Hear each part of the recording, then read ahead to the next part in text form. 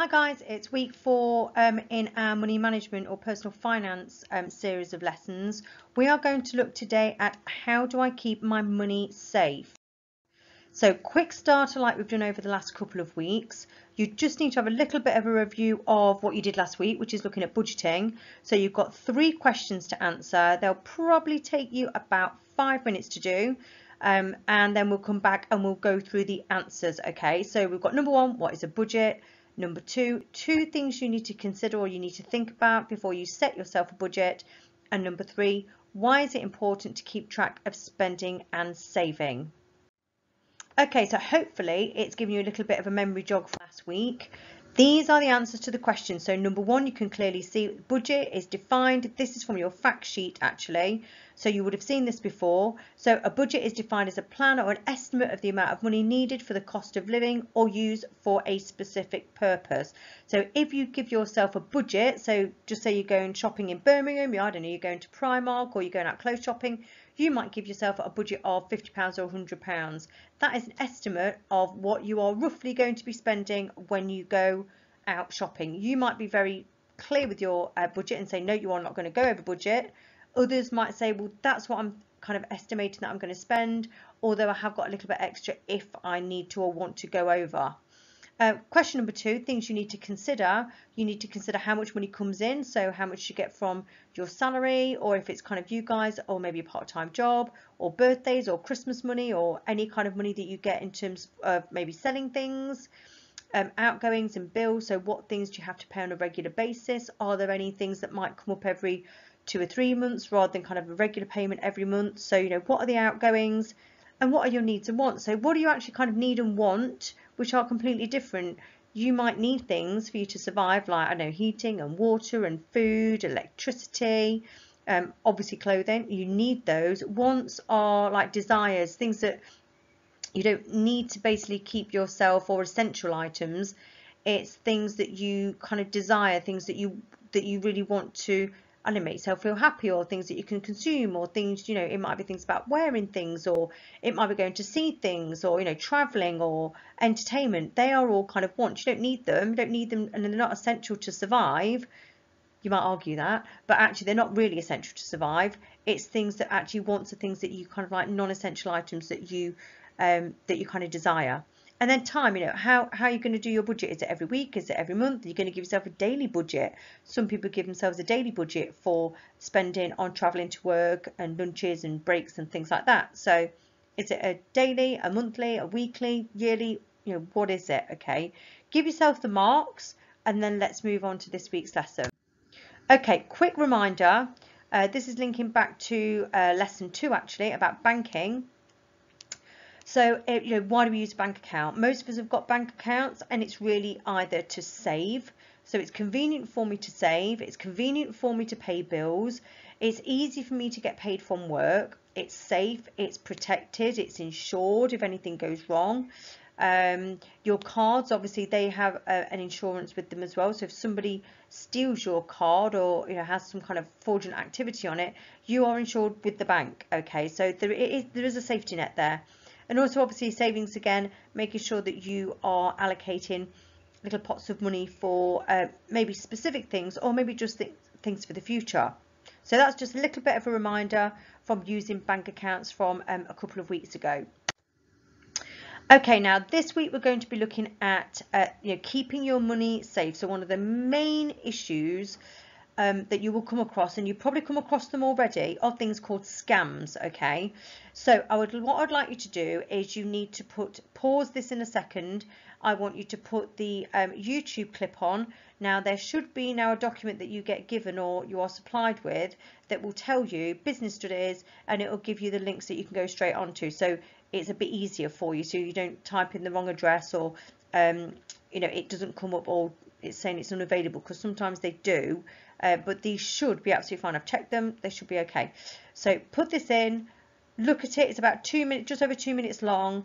Write down any notes that you think you need, important things about what scams are, and also write some examples as well.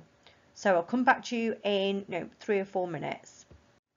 Okay, now all of us are open to being scammed. Okay, doesn't have to be anybody that's old. Mostly people think, oh, it's old people that get scammed. Not at all. All of us will see different types of scams every single day. So this is where you need to kind of get your pen. You either type it on the computer or get your pen and write some notes. And hopefully you've written some of this down already from the video. Scams, they are fake offers or companies that are trying to trick people for you to either give them money or give them your personal details. So, or actually both. So it's fake, it's not real. You know, when they get your details, they're going to use it for something. And also money. They want to get money from you. They might promise that they're going to give you a product or a service. That's not going to happen, okay? The way in which they are doing it changes all the time because it's become more sophisticated, because clearly if you've got IT specialists looking for these kind of things, they've got to invent new ways all the time to scam people and get people to believe them.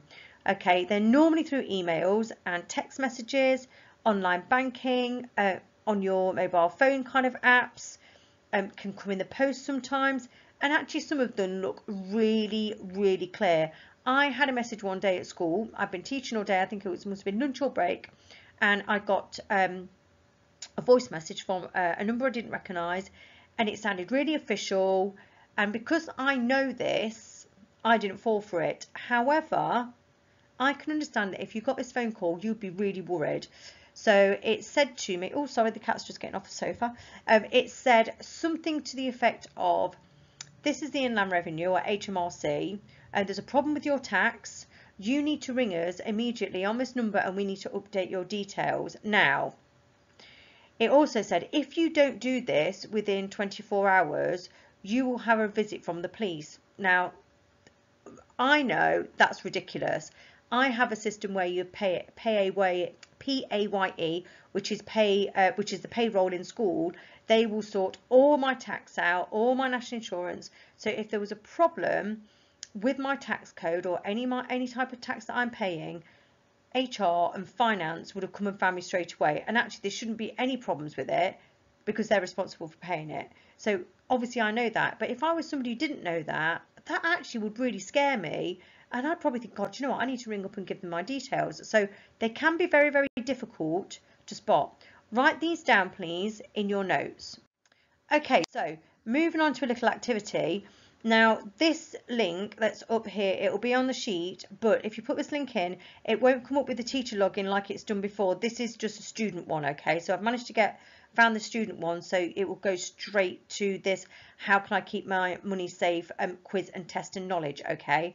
It will probably take you about 5 minutes or so, I think, to do it, maybe a little bit longer. So go onto the website and do as much as you possibly can. Okay, so hopefully you've got 5 out of 5 on some of your question answers, little test and knowledge quiz. Moving on to what do you think if you are caught up in a scam and you do fall for it? And God, I would never say to people, oh, how silly of you doing that. Some of them are really, really realistic. Some of them I think would catch lots of people out. What do you think people should do if they think they are a victim of a scam?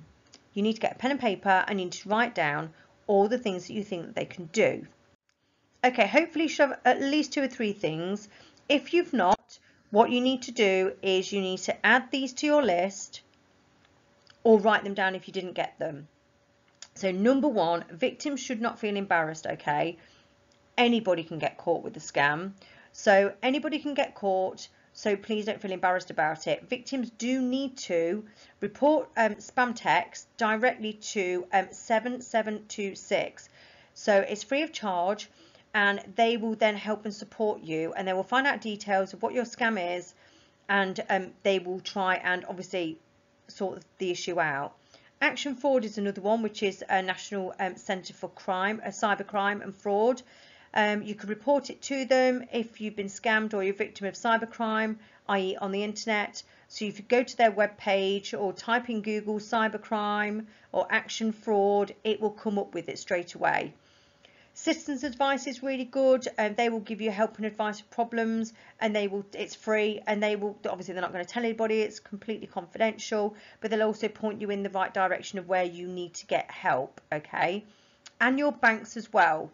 So banks will help and support you if you've been a victim of scams, but they are very, very good about letting you know if there's any activity on your account that doesn't ring true to you.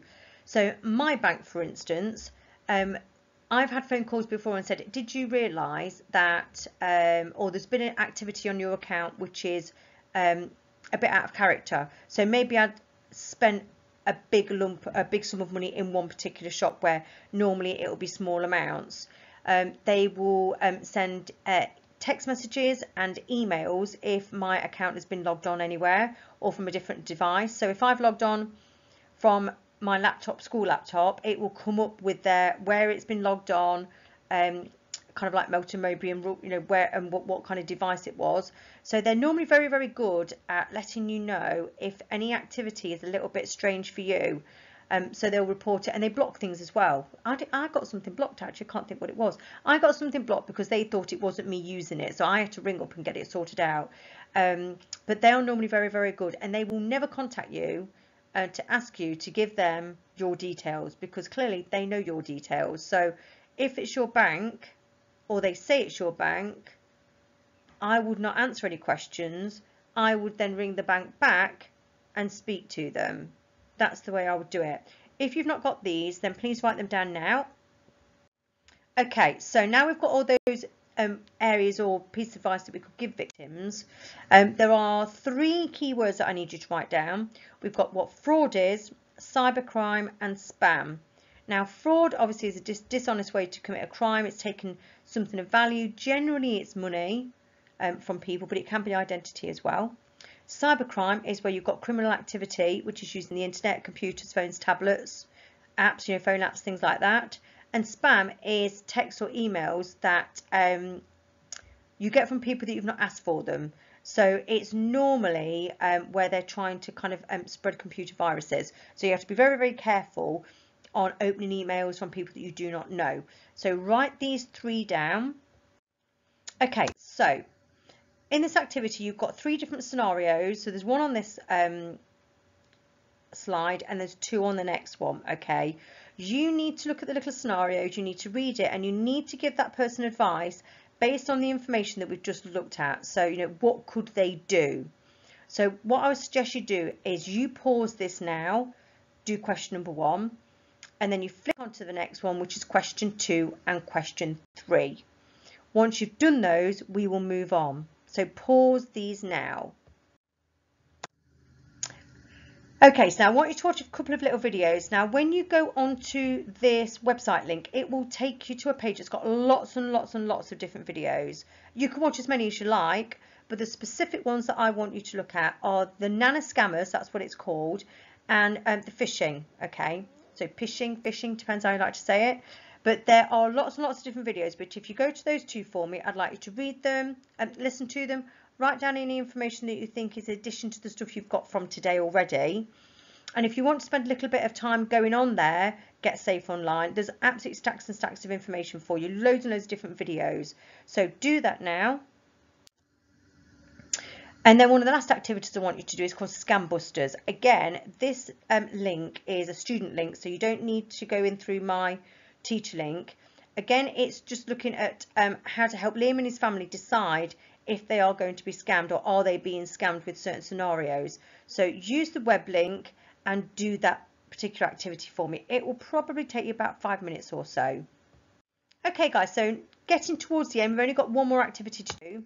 Now what I would like you to do is I'd like you to share your advice and what would you give to people, the advice you'd give to people who is spending money online. What do you think you should tell them to do to keep them safe?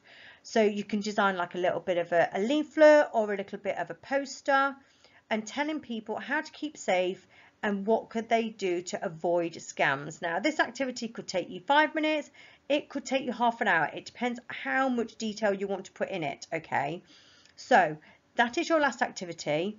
What I'd like you to do now is once you've finished all those, you need to be thinking about looking at weeks 1, 2 and 3 and 4, checking that you know all the information. Make sure you've got a good idea, because I will be asking you some more questions next week, which will be week 5 and our final lesson on financial planning. Hope you have a great weekend, and hopefully the weather's going to get a little bit better. So see you soon. Bye bye.